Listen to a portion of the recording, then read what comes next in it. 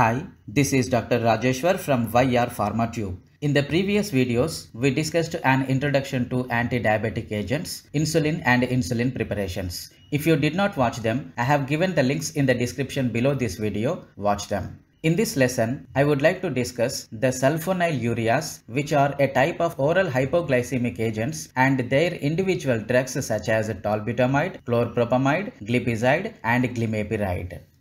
By the end of this video, you will understand oral hypoglycemic agents that act as anti-diabetic agents, their chemistry, classification and uses. Also, you will learn the sulfonylureas, which are a class of oral hypoglycemic agents, and the individual drugs such as Tolbutamide, Chlorpropamide, Glipizide and Glimepiride.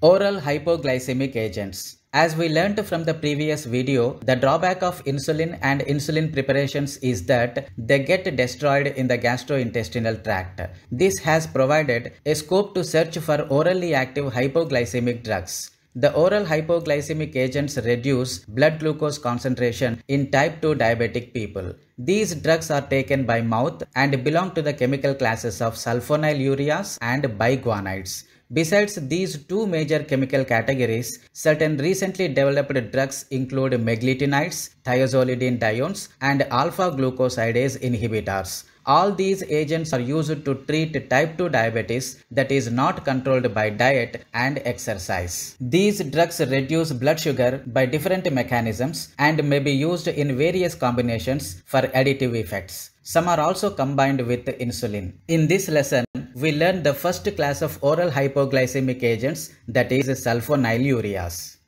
Sulfonylureas. The sulfonylureas are the oldest and largest group of oral agents. The discovery of sulfonylureas as oral hypoglycemic agents was made accidentally. In 1942, M. John Bon and colleagues observed that some sulfonamides prepared for antibacterial properties caused hypoglycemia in experimental animals. One such compound was 5-isopropyl 2-sulfonylamide 1,3,4-thiadiazole. This is a sulfonamide derivative since it possesses para-aminobenzene sulfonamide moiety in its structure. Thus, the sulfonylureas are chemically related to sulfonamide antibacterial drugs. Further, the structure was found to possess an aryl sulfonyl thiourea, explained an aryl sulfonyl thiourea type of arrangement. This led to the synthesis of a series of sulfonylureas, and 1-butyl-3-sulfonylurea, that is Chlorpropamide, became the first clinically useful sulfonylurea for the treatment of diabetes. The drug was later withdrawn because of its adverse effects on the bone marrow, but it provided a lead for the development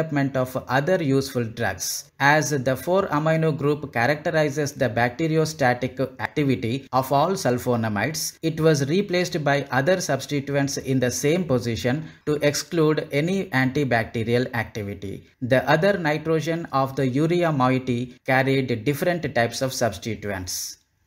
Sulfonylureas are classified into first and second generation drugs. Tolbutamide, Chlorpropamide, Tolazamide and acetohexamide formed the first generation of orally active hypoglycemic agents. Glibenclamide, that is Glimepiride, Glipizide, Gliclazide, Glimepiride and Gliquidone are among the second generation hypoglycemic sulfonylureas. The second generation agents are considerably more potent than the first generation agents. The first generation sulfonylureas are not commonly used today because they have a long duration of action and a higher incidence of adverse reactions and are more likely to react with other drugs. The main adverse effect is hypoglycemia. All the first and second generation compounds act by stimulating the beta cells of the pancreas to release insulin. The sulfonylureas are not effective if the beta cells of the pancreas are unable to release a sufficient amount of insulin to meet a patient's needs.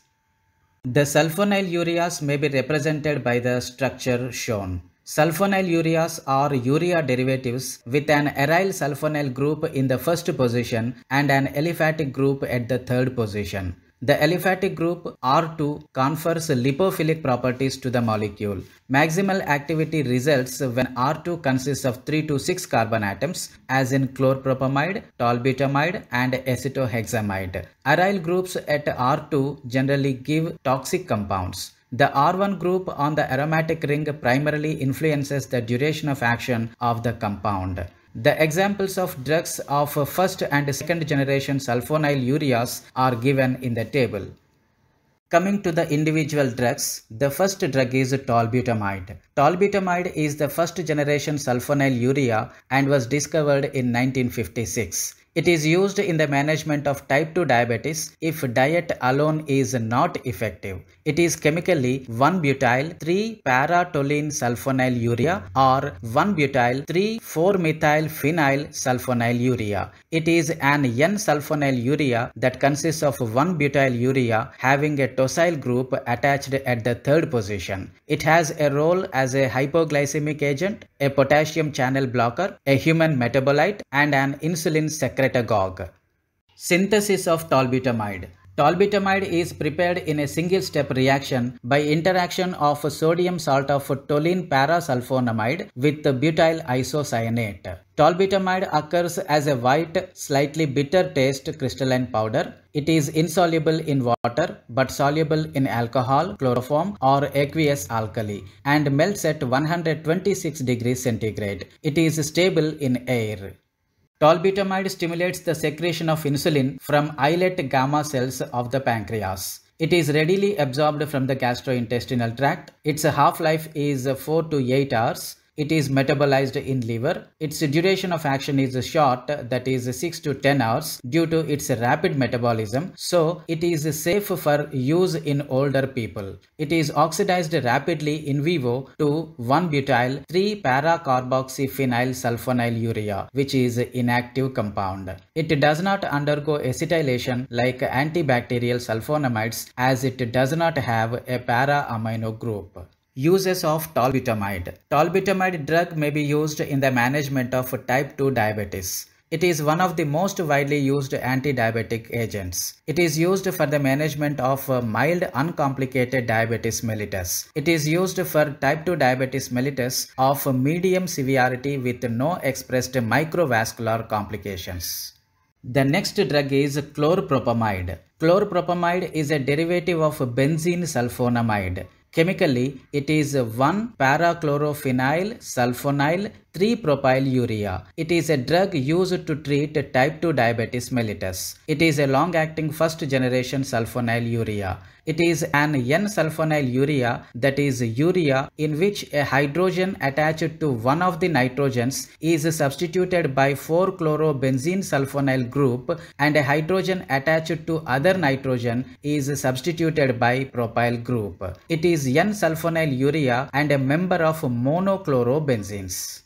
The synthesis of chlorpropamide involves 4 steps. In the first step, chlorobenzene reacts with chlorosulfonic acid to yield 4-chlorobenzene sulfonyl chloride. In the second step, the 4-chlorobenzene sulfonyl chloride is aminated with liquid ammonia to convert sulfonyl chloride moiety to a sulfonamide moiety to form 4-chlorobenzene sulfonamide. In the third step, the sulfonamide is refluxed with ethyl chloroformate produces N4-chlorophenyl sulfonyl carbamate. And in the last step, that is in step 4, the carbamate upon condensation with N-propylamine yields the desired chlorpropamide. Chlorpropamide is a white crystalline powder with no characteristic taste or smell. It is practically insoluble in water, soluble in alcohol, and sparingly soluble in chloroform. It will form water-soluble salts in basic solutions. It exhibits polymorphism. Its acid dissociation constant pKa is 5 at 20 degrees centigrade.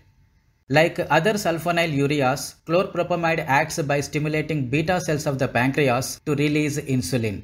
It increases both basal insulin secretion and meal-stimulated insulin secretion. Maximal plasma concentrations are reached 3 to 5 hours and plasma half-life is 36 hours. This drug is more resistant to conversion to inactive metabolites than is tolbutamide and as a result has a much longer duration of action. It is an oral anti-hyperglycemic agent used for the treatment of non-insulin dependent diabetes mellitus, that is type 2 diabetes. It belongs to the sulfonylurea class of insulin secretagogues. The next drug is Glipizide. Glipizide is a cyclohexyl sulfonylurea analog similar to acetohexamide and Glimepiride. It differs from Glimepiride in the structure of the amide region of the molecule, in which the 2-methoxy-5-chlorobenzoic acid part is replaced with 6-methylpyrazine carboxylic acid. It is approximately 100 times more potent than Tolbutamide. The maximal hypoglycemic effects of these two agents are similar. It is rapidly absorbed on oral administration with a serum half-life of 2 to 4 hours, whereas the hypoglycemic effects range from 12 to 24 hours. Synthesis of Glipizide. 6-methylpyrazine 2-carboxylic acid is initially reacts with thionyl chloride, resulting in the corresponding chloride, which undergoes further action with 4,2-amino-ethyl benzene sulfonamide, forming the corresponding amide. The resulting sulfonamide reacts with cyclohexyl isocyanate in basic conditions, forms the desired Glipizide. Glipizide is off-white, odorless powder with a pKa of 5.9. It is insoluble in water and alcohols, but soluble in 0.1 normal sodium hydroxide solution.